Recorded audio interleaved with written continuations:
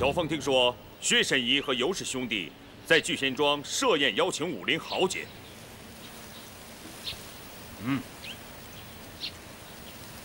我自认为不是什么武林豪杰，我来这里也不是参加什么英雄大会。我来这儿是有一件事情，恳请薛神医帮忙。你有什么事需要我帮忙？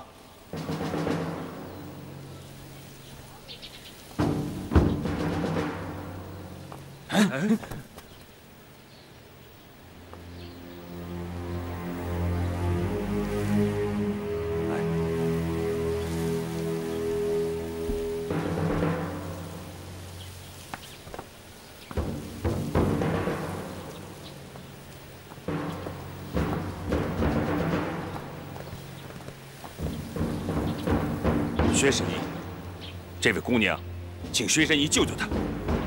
请进庄吧。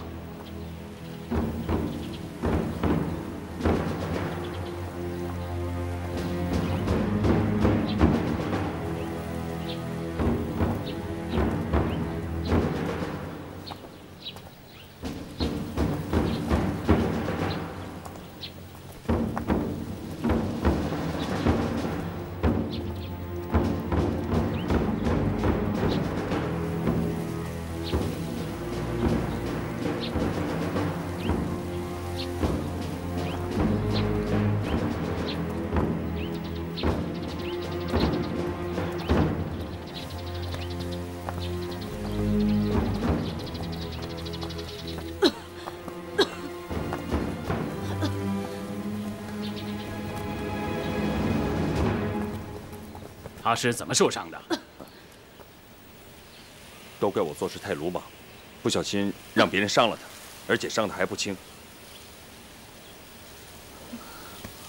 我想这世上只有你薛神医一个人能够救治他，所以，我求你务必帮这个忙。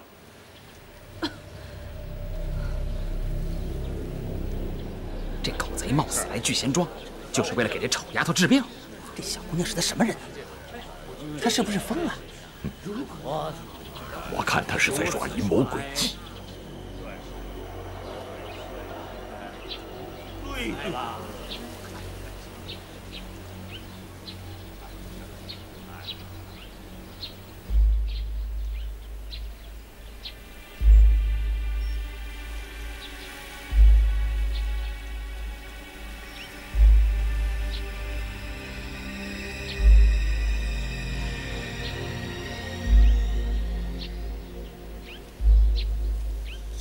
这位姑娘叫什么名字？真对不起，我还真不知道她叫什么。阿朱，你到底姓什么？我姓阮。啊，薛神医，他姓阮。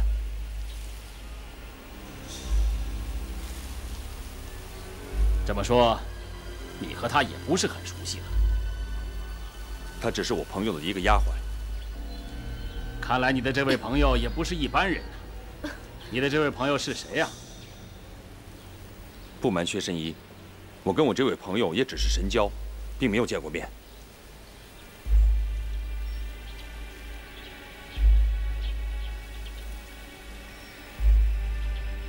这位姑娘如果不是服了一种外加的治伤灵药，又有你乔峰为她多次输送真力，恐怕她早就死在少林寺玄慈方丈的大金刚掌力之下了。原来这姑娘是被玄慈方丈的。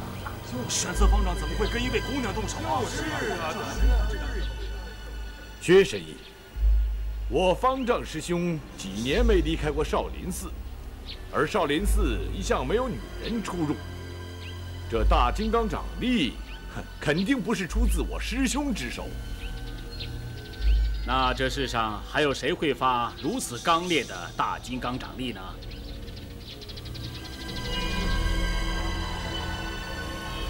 阿弥陀佛，薛施主，这些话说起来惭愧，贫僧和玄寂师弟天资有限，无法领会大金刚掌力的要领。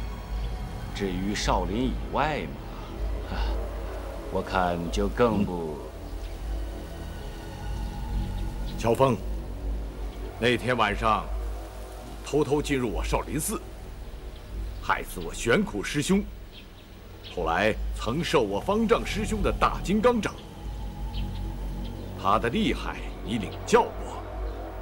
试问，如果我师兄这一掌打在这位小姑娘身上，她还能活命吗？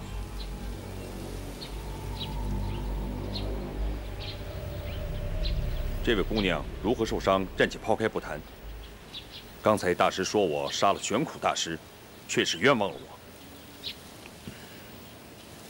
玄苦大师是我的授业恩师，我乔峰就是不要性命，也不会伤害他的。乔峰，你那天晚上明明是多次进进出出少林寺，很多人都看见了，你又怎么解释？还有，那个被你抢走的少林和尚，至今下落不明。我真的没有杀玄苦大师，更没有抢走什么少林寺的和尚。很多事情，你们不明白，我也不明白，更说不清楚。不管怎样，这位小姑娘绝对不是我方丈师兄所伤。我方丈师兄是一派掌门之尊，有德的高僧，他怎么会出手打伤这样一位小姑娘呢？再者说，即便是这位小姑娘她做的再不对，我方丈师兄也不会和她一般见识。当然了，玄子方丈一向慈悲为怀，不可能对一个弱女子下毒手的。我想，一定是有人冒充少林寺的高手，使了这个大力金刚掌。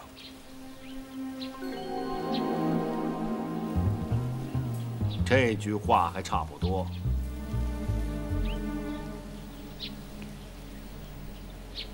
照这么说，原来还有人会用这大金刚掌。那么这个人在出手的时候，一定受到了什么阻挡，掌力削减了不少，不然阮姑娘早就当场死了。这个人掌力雄浑，只怕能和玄慈方丈并驾齐驱。是啊，可是这个人又会是谁呢？是啊，是谁呀？如果这个小姑娘死在大力金刚掌之下，对少林寺的面子也是不大好吧？所以，我恳求神医救她一命。姑娘，你到底是被谁伤成这样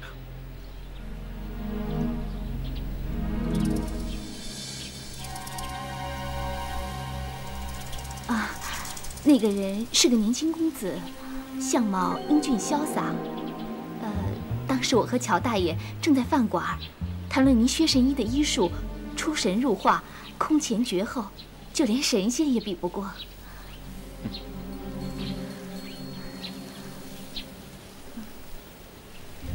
我还说，有了薛神医，大家学武功还有什么用呢？为什么？因为有了你，谁伤一个你救一个，谁伤两个你救一双啊！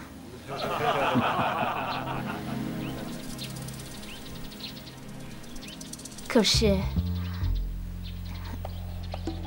那个年轻的公子爷一直在旁边听我们说话，后来他忽然冷笑道：“哼，天下掌力大都轻飘飘的，才会让那个姓薛的郎中浪得虚名。不知道我这一掌，他是不是也治得好？”他说完这句话，就向我凌空一掌击来。我见他离我挺远的，还以为他只是说说而已。乔大爷他却大吃一惊。那他伸手挡架了吗？其实，乔大爷如果伸手挡架了，那公子爷就伤不了我了。但是，乔大爷来不及救我，他就提起一张椅子扔了过去。只听见咔嚓一声，那张椅子已经被那公子爷击得粉碎。我当时觉得轻飘飘的，好像自己进了云端里一样，一点力气都没有。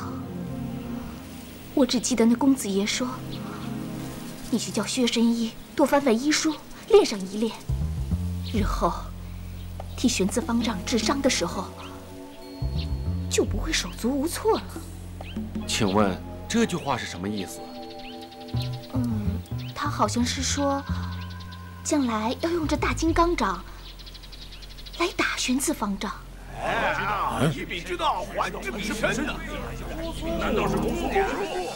对，就是他，姑苏慕容复。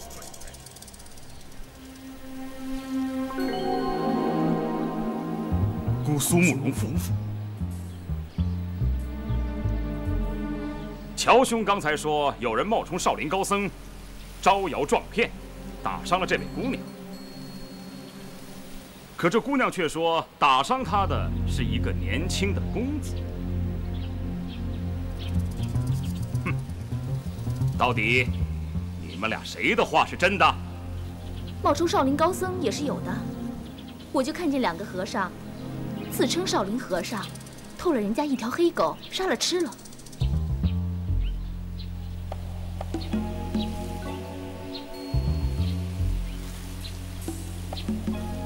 薛神医，如果你今天救了这位姑娘，我乔峰这一辈子都感谢你的大恩大德。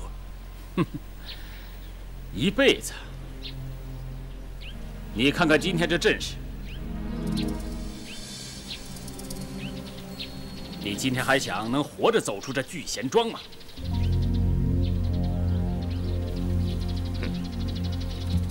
活着出去也好，死了出去也罢，这个我不知道。但是，这个姑娘，你今天一定要救治。我为什么一定要给她治呢？救人一命，胜造7级浮屠。薛先生在江湖上已经做了那么多的善事，难道忍心看到这位姑娘无辜的死去吗？哼，无论是谁带这位姑娘来的，我都给她医治。正是因为你带来的，我才不治。今天你们大家聚在一起，不就是为了要合计对付我吗？你以为我不知道？乔大哥，既然如此，你就不该为了我跑到这里来冒险。我以为在座的都是武林中的好汉，有什么全都冲着我来，为什么要牵连一个小女子呢？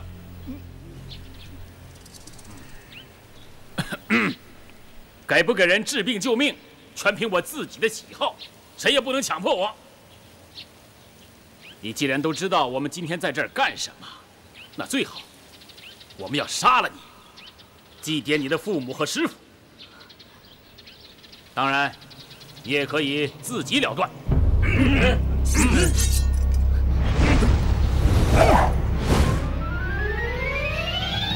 乔大哥，你别管我，你快走吧！我跟他们无冤无仇，他们不会害我的。乔大哥，你快走吧！我乔峰不是贪生怕死的人。阿朱，你放心，我不会丢下你不管的。来，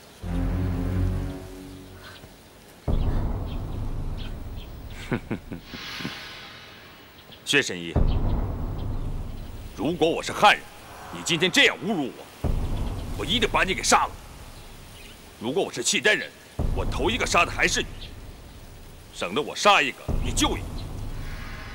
这么说，不管怎么样，你都是要杀了我的。薛神医，如果你今天救了这位姑娘，我们一命换一命，我乔峰永远不会动你一根汗毛。一命还一命，笑话！姓乔的，自己的命都活不过今天了，还拿什么跟人家换啊？明人不做暗事。刚才这些话，是哪位英雄好汉说的？出来让乔某见见。你杀害了玄苦大师，却至今不敢承认，还好意思说什么明人不做暗事？卑鄙小人！不要在暗中挑拨，有种的，你给我滚出来！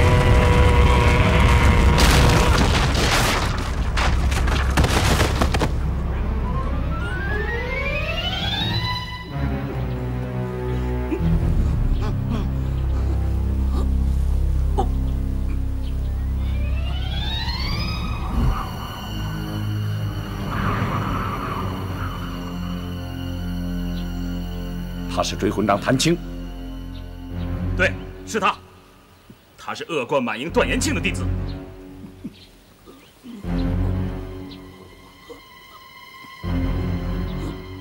你好高的内力，不仅破了我的千里穿云功，还震伤了我。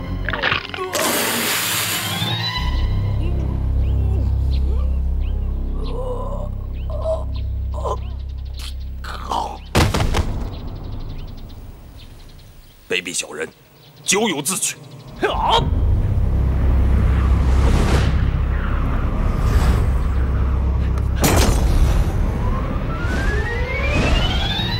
留下吧！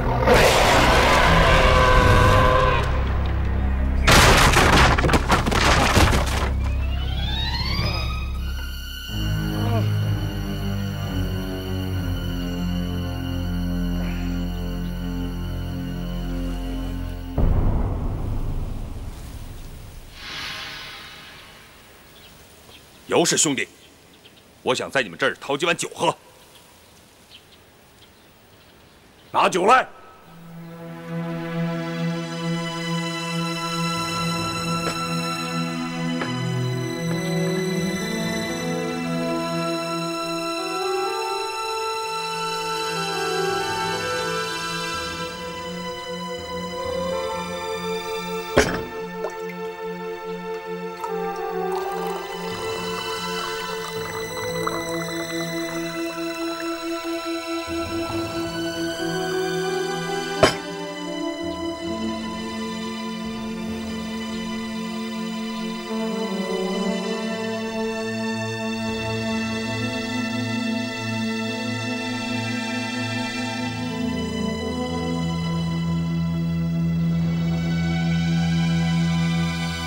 这里众家英雄都有乔峰往日旧交，今日既要与我为敌，咱们干杯绝交。有哪位英雄想要杀乔某的，请过来和我对饮一碗，从此以后，往日交情一笔勾销。我杀你不算忘恩，你杀我不算负义，天下英雄俱为见证。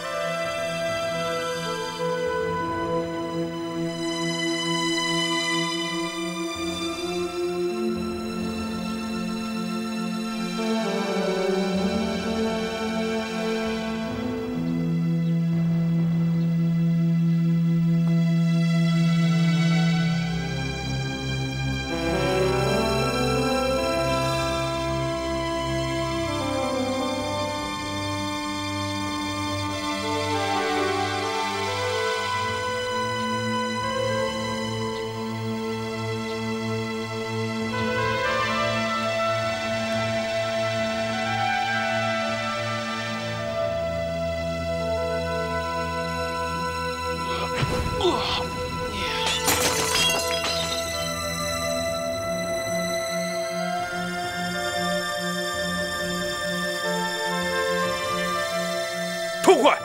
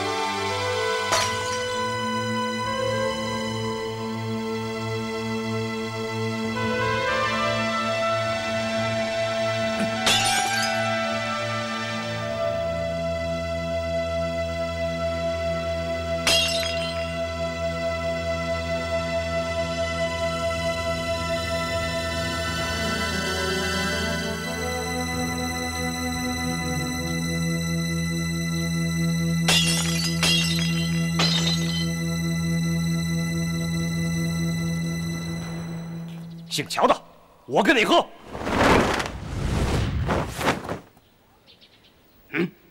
今天我是和老兄弟、老朋友喝绝交酒，你算什么东西？也配跟我乔峰喝酒？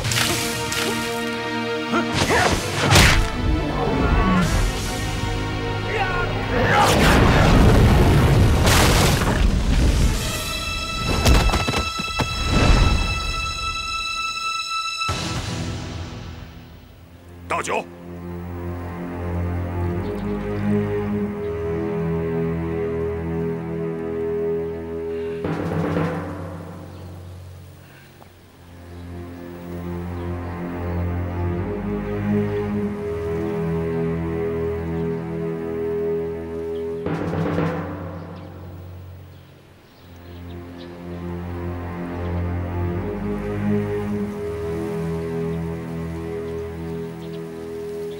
等等，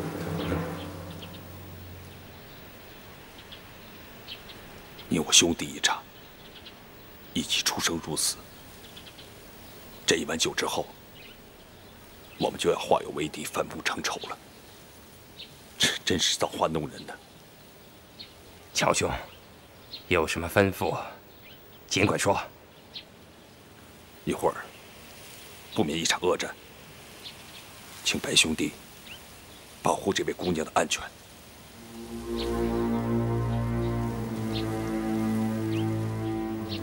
你放心，待会儿不管你是死是活，我白狮镜以性命担保，我一定求薛神医治好这位姑娘。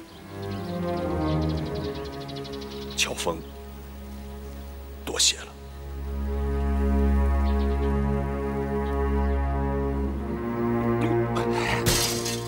乔峰，一会儿交手之后，你不必手软。如果我白狮镜死在你的手下，丐帮还有众多弟兄也会救活这位姑娘的。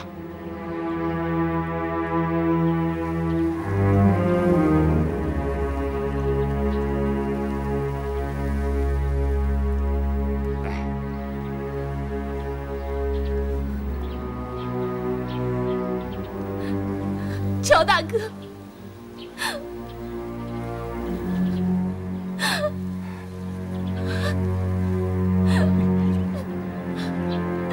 乔大哥，姑娘，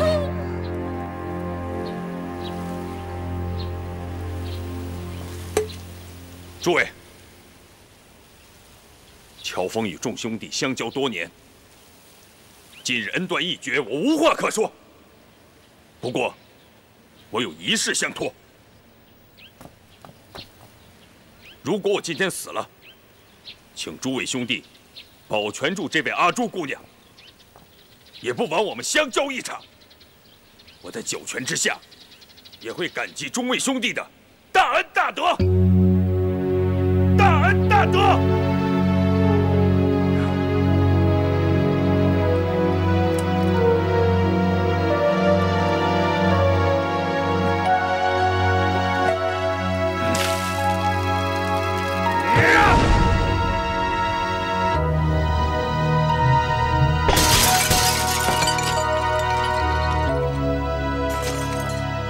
酒已经喝完了，你们谁想动手，就来吧！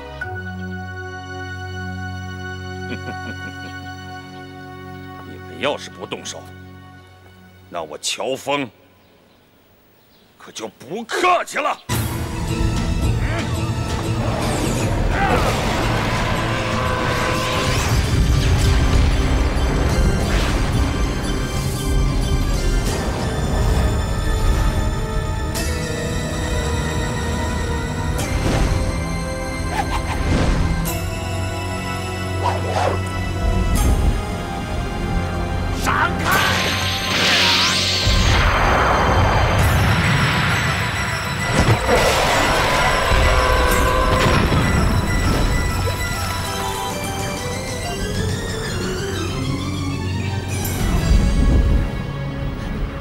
大家别慌，这狗贼要拼命，大家先避开。杀！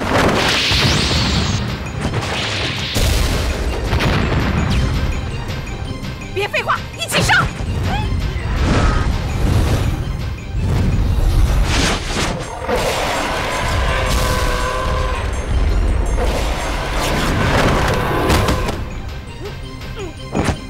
狗贼！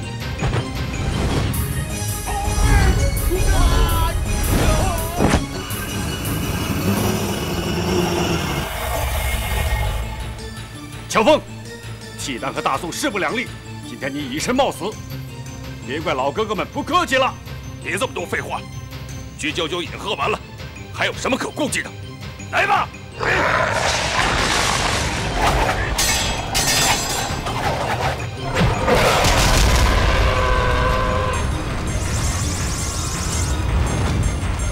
爹，你来干什么？快躲开！快走！走！走啊！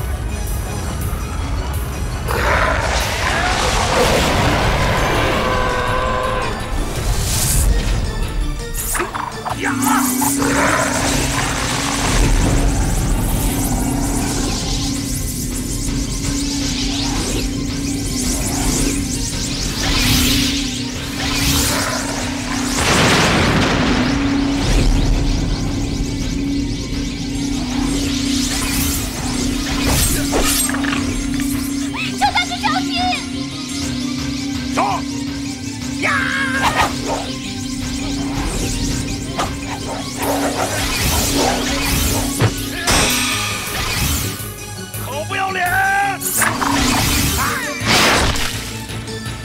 好，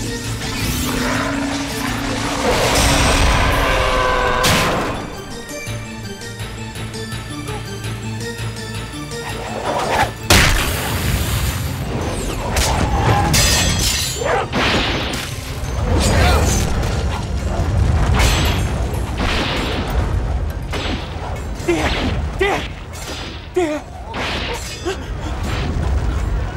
盾在人在，盾随人亡。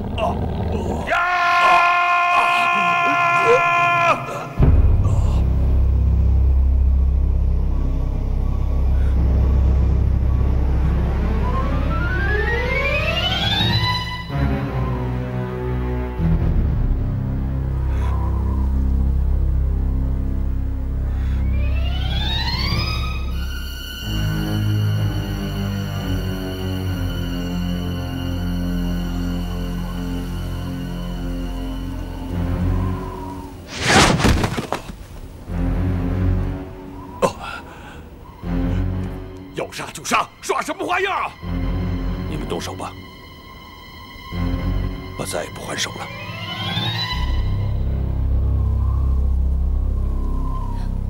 不要！乔峰，还我儿子命来！呀！肖大哥，不要！呀！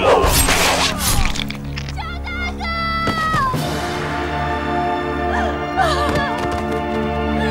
肖大哥！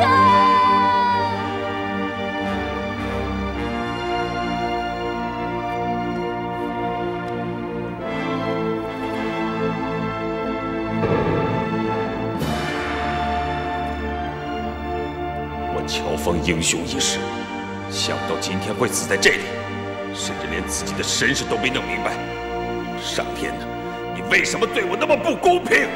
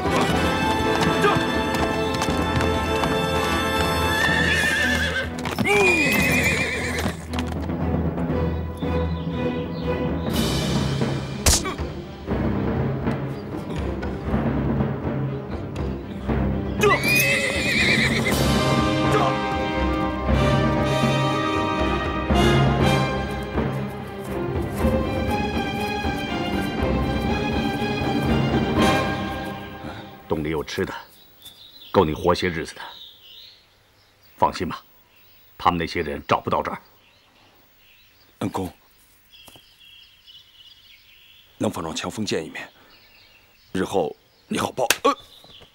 我早知道你笨成这样，我就不救你了。恩公，你救的那个女子是什么人？是我朋友的一个丫鬟。朋友的丫鬟？什么朋友？不瞒恩公，这位朋友，我也只是神教。一派胡言！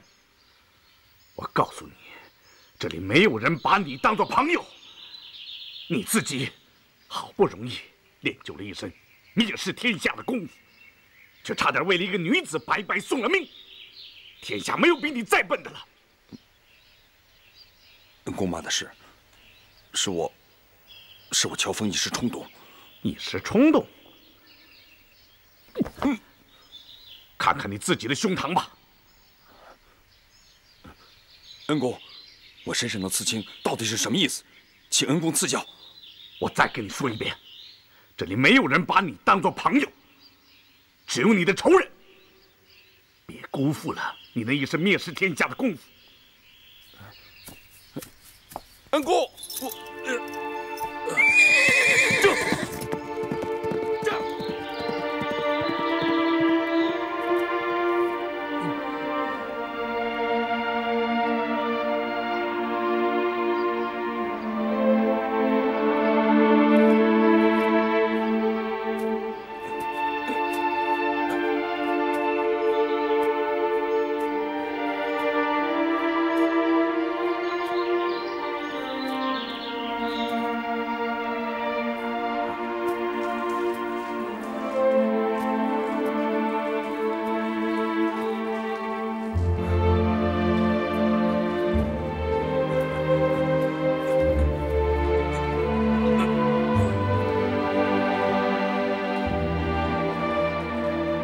救我的这位恩公是谁？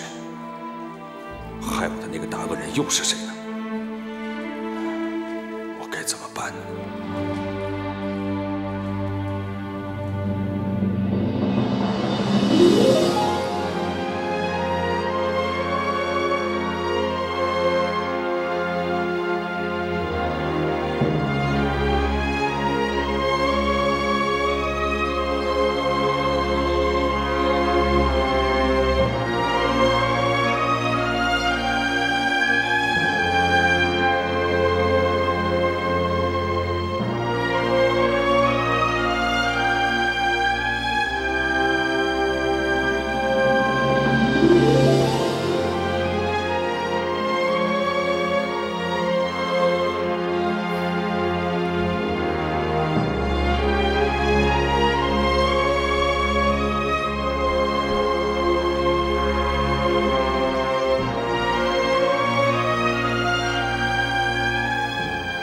薛神医，来，我来给你把把脉。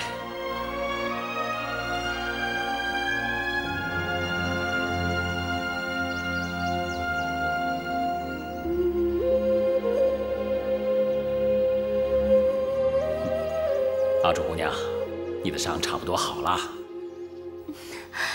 多谢薛神医，神医的医术，天上天下都是第一。阿朱姑娘，你现在应该说了吧？你和乔峰到底是什么关系？你又是怎么被这正宗的少林大金刚掌所伤？薛神医，你忘了吗？那天我当着大家的面，不是都说过了吗？我是被一位长相英俊的公子所伤，乔大爷和我没有任何关系，是他救了我。好了好了，就算你说的是实话，可你为什么要易容呢？你是什么身份？不能告诉我吗？我的身份当然不能告诉别人了。哦，那又是为什么？因为我欠别人很多钱。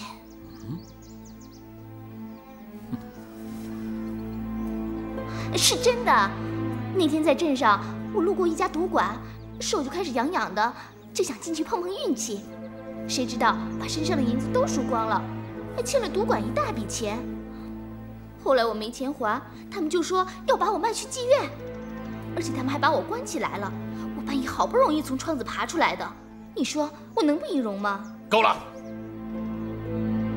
你这个丫头，满嘴没有一句实话。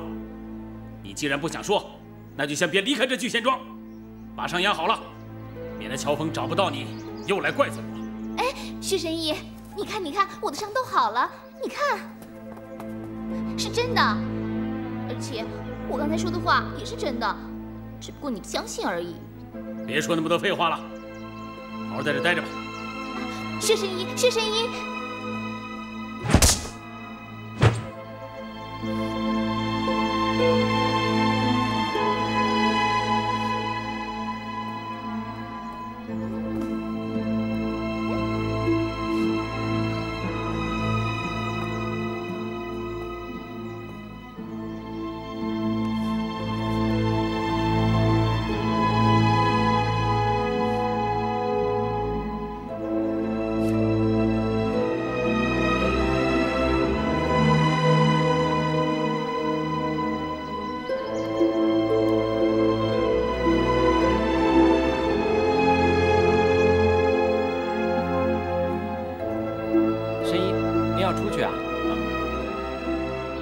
对啊，喂马，取钱。是。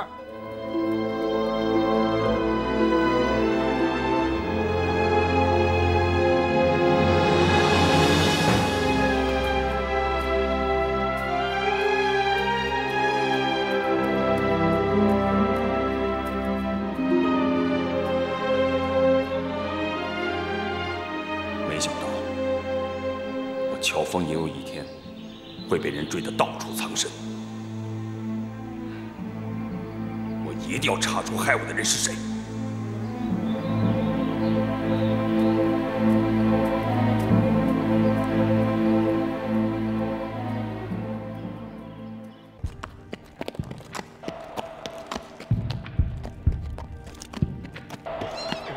阳光下闪烁的那颗星，有了你，我就能看得清。睁开眼睛，我触摸到光明，没有你，我宁愿长眠不醒。只要有你在我的视线里，我可以穿越于天地。仰望着你，总是无法自己，吸进你呼出的气，才能维持住我的生命。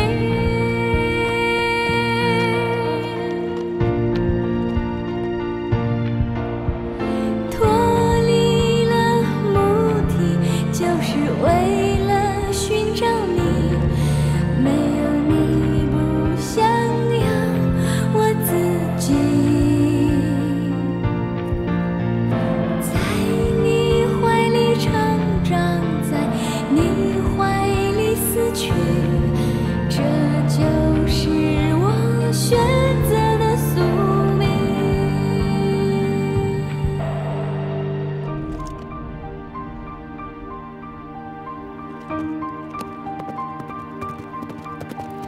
只要有你在我的视线里，我可以穿越于天地。仰望着你，总是无法自己，吸进你呼出的气，才能维持。当年我过雁门关的时候，曾经听人家说，战国时的大将李牧，汉朝时的大将智都，都曾在雁门关驻守，抗御匈奴入侵。如果我真的是契丹人，那1000多年来侵犯中原的，都是我的祖宗了。在你怀里成长，在你怀里死去，这就是我选择的宿命。乔大哥。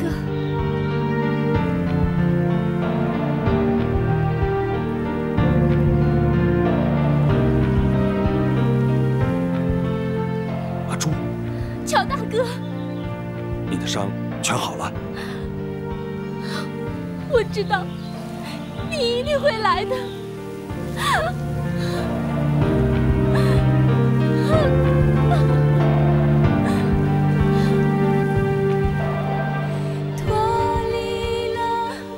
乔大哥，你知道吗？我在这等了你5天5夜。 我知道你一定会来的，一定会来的。你怀里死去，这就是我选择的宿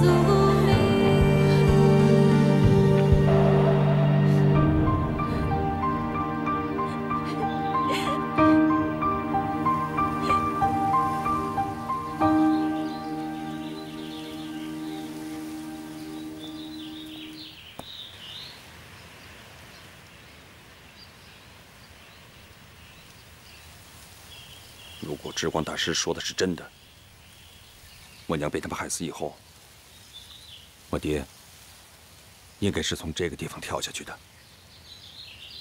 他不忍心让我跟他一起死，硬是把我抛了上来。他在石壁上写了些什么呢？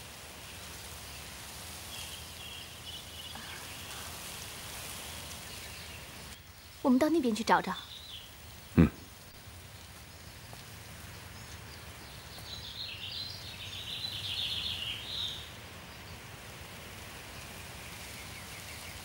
乔大哥，你看，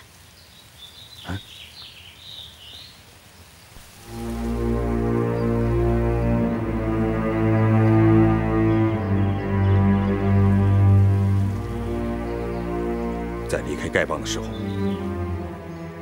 我曾经发过誓，无论我是打宋人还是契丹人，绝不杀一个汉人。可是，在聚玄庄，我杀了这么多的人。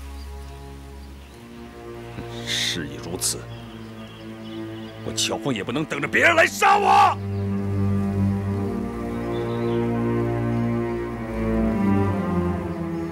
我不是汉人，我不是汉人，我是契丹人。乔大哥，乔大哥，乔大哥，乔大哥，不要再打了，你不要再打了，乔大哥。 乔大哥，你再这样打下去，这座山都会被你打塌的。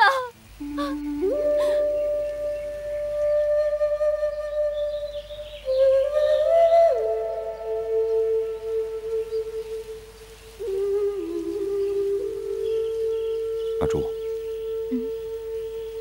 你说你来这儿等了我5天5夜。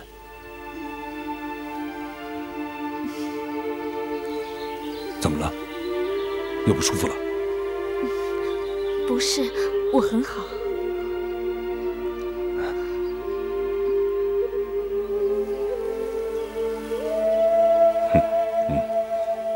薛神医的医术果然高明，名不虚传呐。其实，是白世庆长老答应教薛神医功夫，他才肯帮我治伤的。他们还要追查黑衣人的下落。 我要是死了，他们就一点线索都没有了，所以他们才会救我的。这倒也是。你笑什么？我伤好了以后，他们每天都问我和你是什么关系，问我是怎么受伤的。我每天就编故事骗他们，骗得他们像傻瓜一样。我现在想起他们的傻样子。 就觉得特别的好玩。就你鬼主意多，你编的那些故事，他们信吗？半信半疑吧。反正他们也不知道黑衣人的来历。是啊，我也不知道那黑衣人到底是谁。他们就这么放你出来了？当然不是了，我有易容的，我装成一个人，大模大样的走出来的。你装扮成谁呀？薛神医呀，我每天看到最多的就是他，不装他装谁呀？我点了薛神医的穴，可是我又怕自己点穴的功夫不高，所以就用床单把他绑起来，再用被子蒙上，让人一看还以为是我。其实办他挺容易的，就是缺一把胡子。薛神医的胡子半黑半白的，确实很难装扮。所以呀，我就拿剪刀把他的真胡子剪下来了，然后贴在自己的脸上。反正他救我也不是真心，这下子我把他胡子剪下来，他还年轻了呢，他应该感谢我才对呀。我假扮成薛神医，大摇大摆地走出来，没有人敢问我。我让他们备了马，去取了银子，就这么出来了。哎，在路上我还扮成一个小伙子，越到后来，他们就越难抓住我了。妙，真是太妙了。阿朱，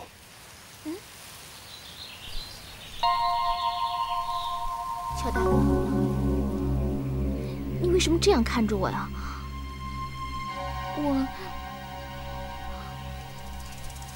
我有点怕。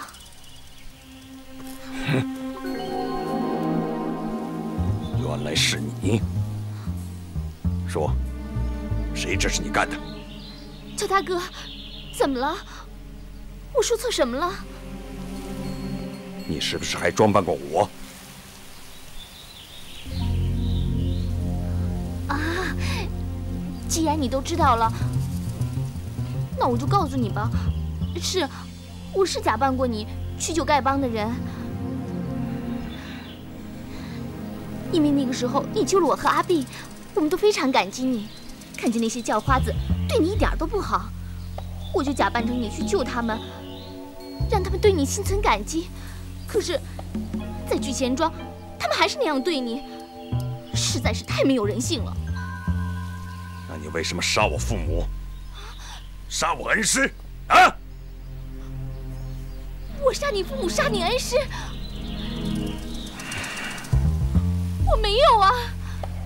师父临终前一见到我，就说是我下的毒手，不是你易容后下的手吗？说！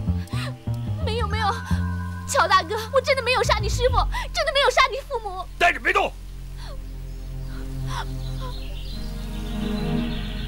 乔大哥，你相信我，你师父武功那么高强，我怎么可能杀了他呢？乔大哥，你相信我，我真的没有。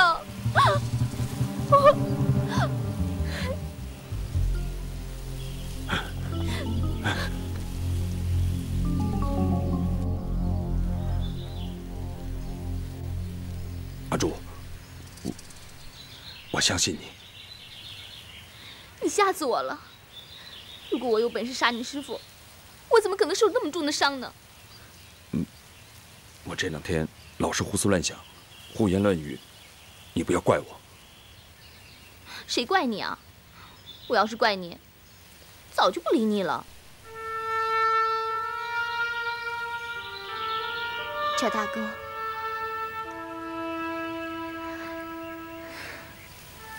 不管你怎么对我，我都不会怪你的。我虽然救过你，你也没必要老放在心上。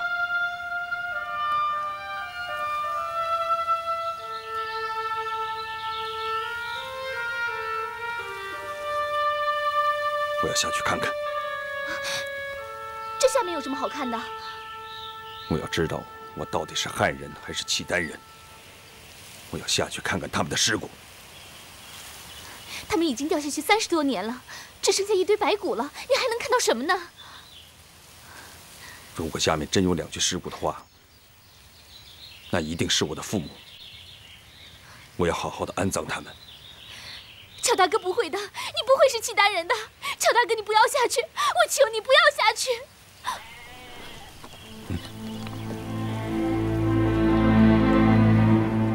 走。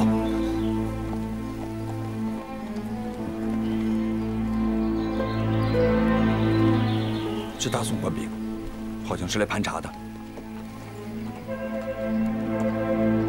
怎么会有孩子？对呀，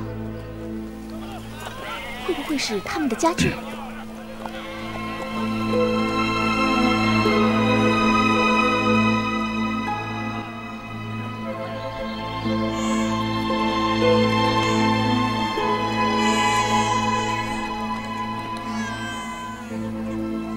乔大哥，他们在干什么？强盗！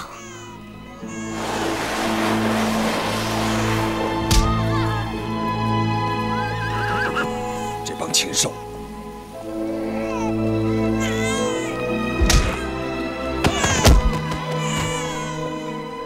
孩子，我的孩子！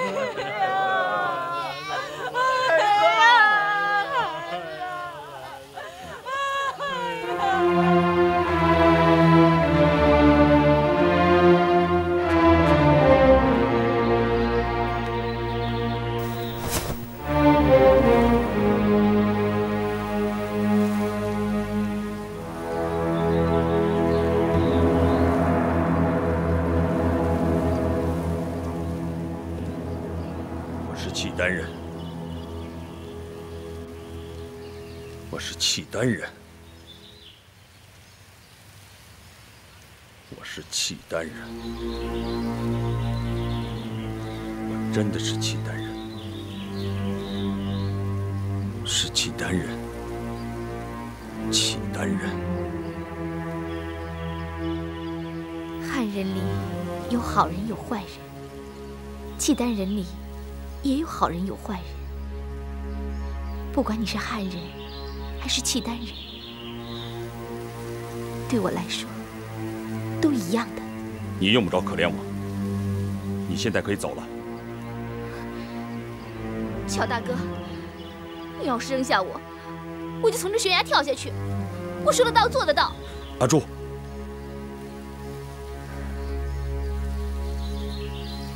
你不用可怜我，你现在就可以走了。那是绝对不可以的。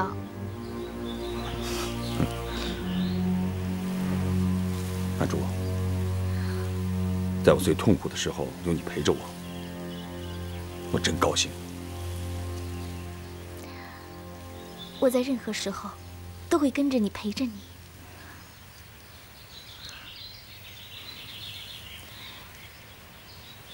乔大哥，我能猜到你现在在想什么。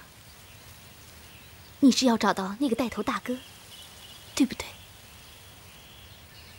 杀我父母恩师的大仇，我一定要报，一定要找到他。那是不是我们该先去丐帮找徐长老？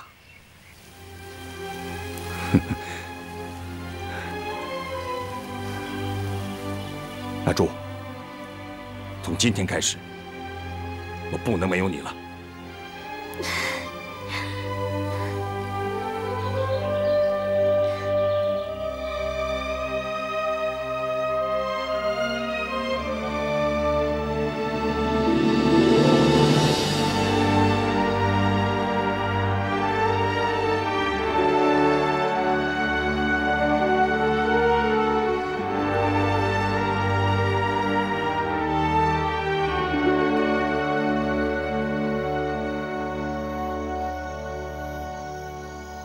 弟兄们，咱们还按老规矩，分站成3队，每个人都要提高警惕，懂吗？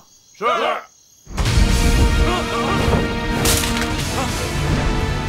什么人？快出去看看！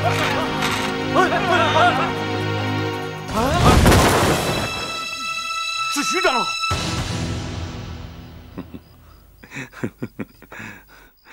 阿朱，你的易容术真是了不起，我简直变成了另外一个人。其实给你这易容是最简单的了。啊，只找了2块猪皮，彻底洗干净，贴在你的脸上，涂了点染料，再沾上点胡子，就变成另外一个人了。说来倒容易，可是这对于我呀，真是一窍不通啊。乔大哥，你这一说话一喝酒，别人还是会认出你的。对，我一定少说话。你先让我喝一点吧，啊！等事情办完了，我再一起陪你喝个痛快。啊，好。哎，讲完了，拿着上那边吃去。走。哟，客官慢走啊！慢走。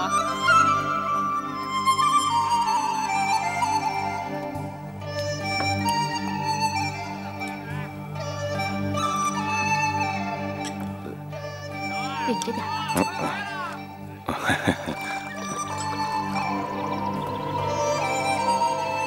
徐长老死得太惨了，前胸后背肋骨全断了。是啊，一定是乔峰那个恶贼干的。对，我看也是，没错。徐长老死了。后天在河南的魏辉城举行吊唁会，帮中长老弟兄都去祭奠，说一定要商量个办法抓住乔峰那个恶贼。不要乱讲，乔峰来头不小，不要随便说话，当心让他听见。快吃，好，吃吧，来，吃。他们怎么又冤枉你了？明明不是你干的，我要他们说清楚。阿朱，别冲动，你这样会打草惊蛇，坏了大事。既然这样，我们就去魏辉城看看，说不定还能找到一些什么线索。魏辉城是一定要去的，大哥。去拜祭徐长老的人，大多都是你们丐帮的人，你一定要注意你的言行举止，千万要小心，可不要露出马脚。知道了。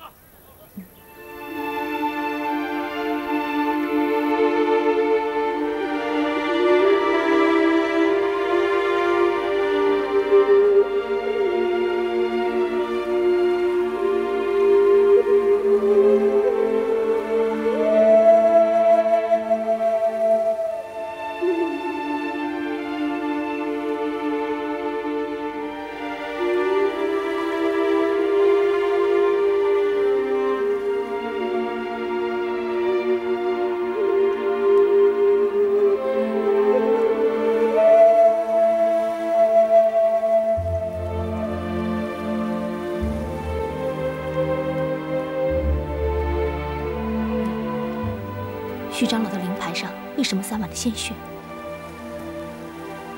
这是丐帮的规矩，表明他是被人害死的。乔峰的狗贼杀了他的养父养母和恩师还不够，现在又杀死了徐长老，看来他是要冲着丐帮来了。你们放心，我们绝不会袖手旁观的。乔峰这个败类是武林的耻辱，我们一定要杀了他，替武林除害。对，乔峰狗贼，人人得而诛之。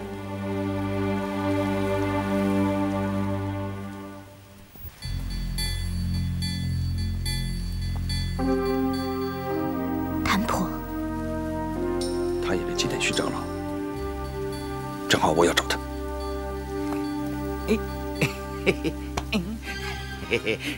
小娟，哎呦！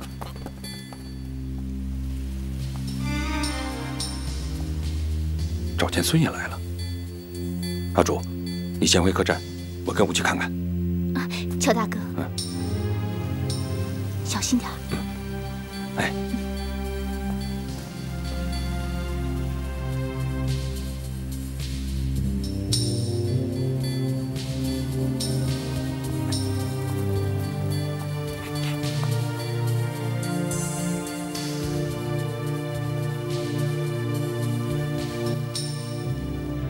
师哥，你我都一大把年纪了，小时候的事情，现在再提，还有什么用啊？是啊，还有什么用啊？我这一辈子算完了，现在后悔也来不及了。今天约你出来，不为别的事儿，小娟，我就想听你唱唱以前的歌。我当家的又见到你，已经很不高兴了。他这人疑心最大，你要是为了我，还是少见我为好。怕什么？咱们师兄妹光明磊落，说说小时候的事儿，有什么不可以的？哎，从前的那些歌，从前的那些歌。小娟，以后还不知道什么时候能够再重逢。我也没有几年好活了。将来，你就是再想唱歌给我听，也不知道我还能不能听得见。师哥，你别说了，你要听，我就给你唱。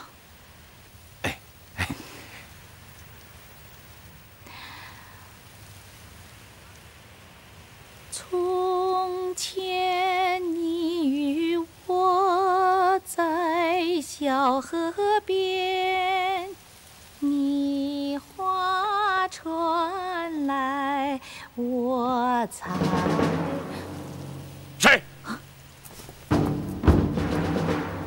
谁呀？一个轻薄放荡、勾引有妇之夫，一个淫荡无耻、偷偷私会情郎。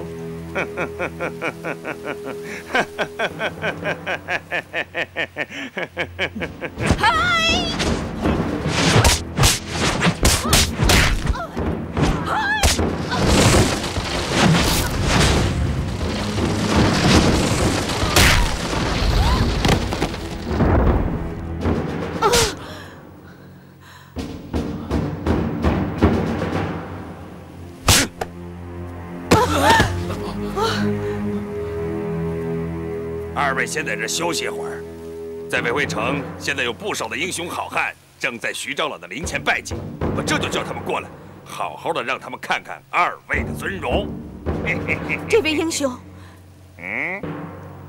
我们素不相识，如果阁下能放我们一马，我们感激不尽，日后一定重重报答阁下。报答之话不必提了。我只问一句话，只要你回答我，我马上放人。而且今日之事，永远也不会有人知道。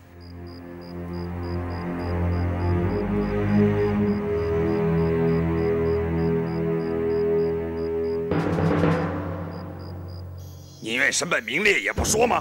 哼，老子大不了一死。那个带头大哥对我有恩，老子绝不会说出他的名字的。啊！嘿嘿，哈哈哈哈！那位带头大哥对你未必有恩，你要是说出来，大家都相安无事。贪官可以保全住自己的面子，而你们也可以保住自己的性命。你别杀我师哥，我跟你说就是了。不能说，小娟，千万不能说，我求你了。这个人肯定是乔峰的手下，你一说出来，带头大哥就危险了。我就是乔峰，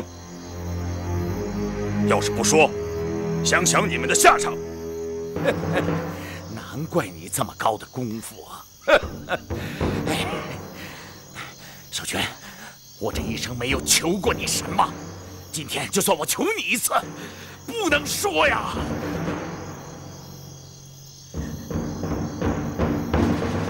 乔帮主，今天我们落在你的手里，要怎么处置，随你的便。你想要知道的事情，恕我不能相告。小娟，我谢谢你，我谢谢你了。干什么？干什么？啊！你要干什么？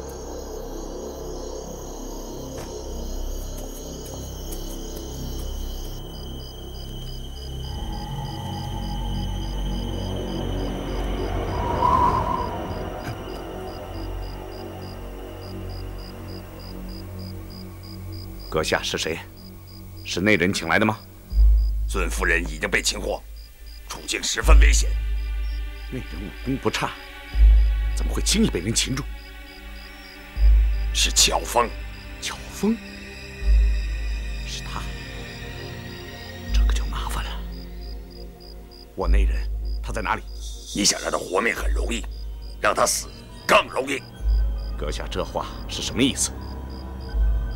乔峰有个问题要问你，如果你回答，你夫人马上可以脱离险境，不生毫发。如果你不说，他就死定了，而且他的尸体会和赵天孙的尸体长在一起的。你岂有此理！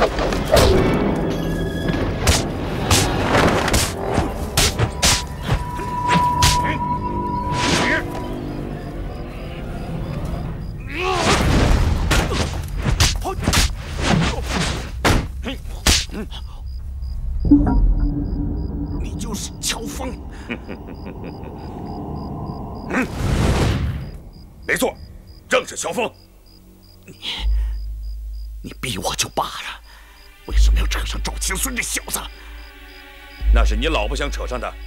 你想不想知道谭波现在在什么地方？他正在跟谁在一起说情话、唱情歌。你赵天孙，你这个王八蛋！你快带我去！我凭什么带你去找他？舅父，你说有事儿要问我，你问什么？那天，在无锡城外杏子林中，徐长老带来一封信，是谁写的？嗯，这是你的杀父打仇人，我绝不会说出带头大哥是谁，否则你去找他报仇，岂不是我害了他？那先死的就应该是你了。你把谭某看成什么人了？我欺你贪生怕死，出卖朋友。果然是条汉子。如果这事儿不是关系到我父母恩师的血债，你这个朋友乔峰交定了。你不管你自己的性命，那你老婆的性命呢？谭公谭婆在江湖上威名扫地，你不怕天下英雄耻笑吗？我谭某做得文立的正，生平没有做过半点对不起朋友的事，天下英雄自然会有评判。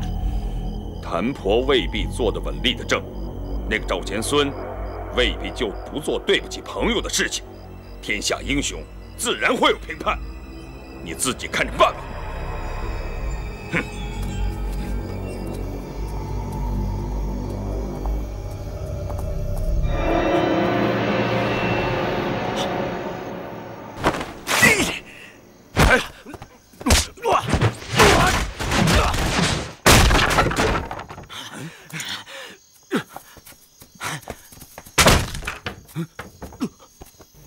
小军，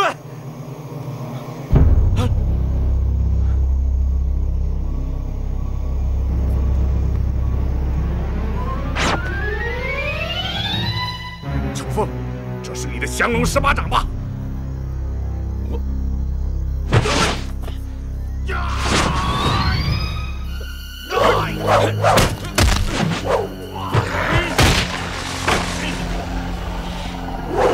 你老婆不是我杀的。是你是谁？你这个鸡蛋狗！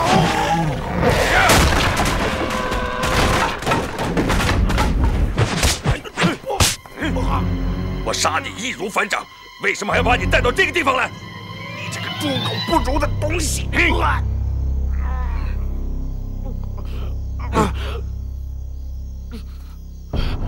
你信不信我没关系，只要你告诉我带头大哥是谁，我帮你报杀妻之仇。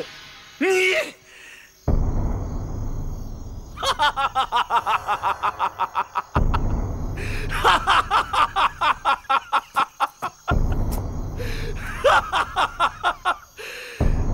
好，我告诉你，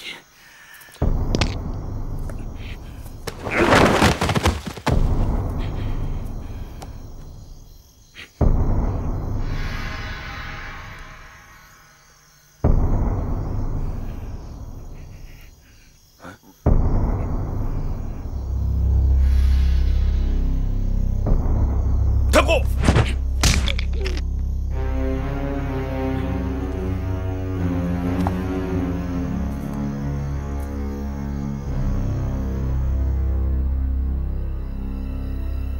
谭婆和赵钱孙都死了，还有谭公，一共3个人。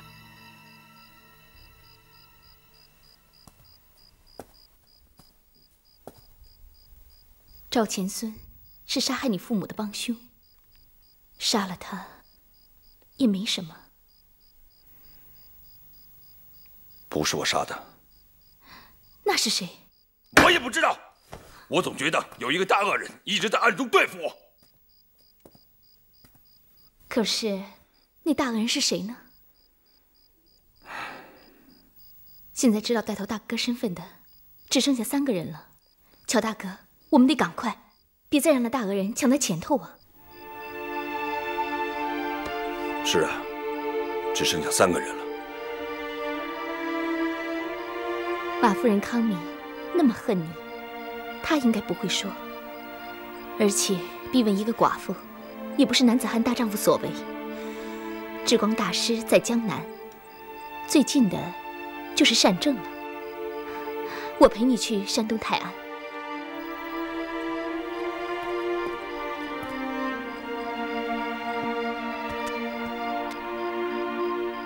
阿朱，和我在一起，真是辛苦你了。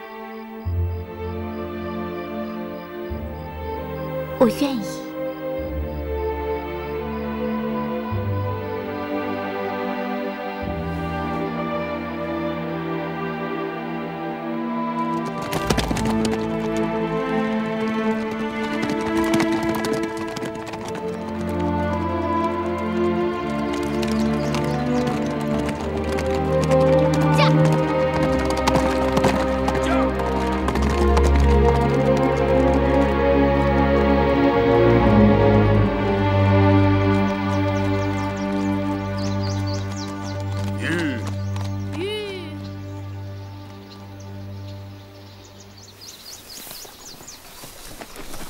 老板，哎，客官来了。老板，给我们换2匹最快的马。哎，好嘞。给。哎，多谢。哟，客官来了，请，里边请。2位要点什么？去给我们拿些酒来。好嘞。这一次我们一定要赶在那大恶人的前头。对，走。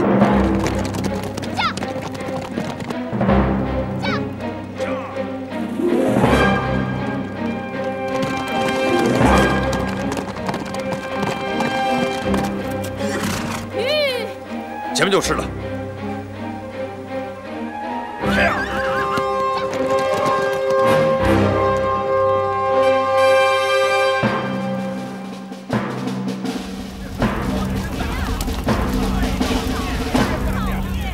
难道大恶人又先到了？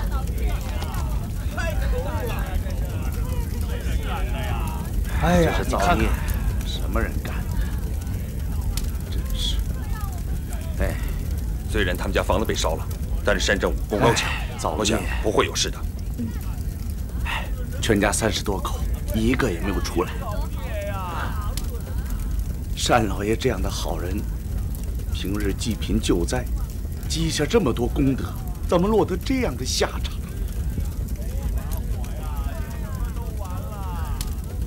哎，听说单家2位少爷在河南让一个叫什么乔峰的恶人给杀了，这次放火的多半就是那个恶人。哎，老天爷不开眼呐！乔峰作恶多端，将来肯定比单家几位爷死得惨100倍。哎呀，谁呀？谁呀？谁踢我啊？奇怪，走吧。